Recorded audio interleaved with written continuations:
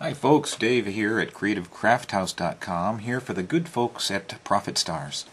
They can tell you how to get on top of all your numbers. I'm here to tell you how to get on top of this pyramid puzzle.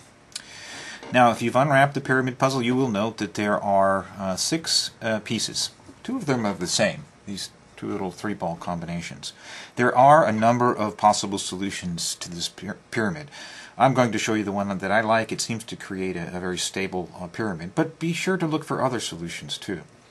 Let's start with the 4-ball cluster and put it right there.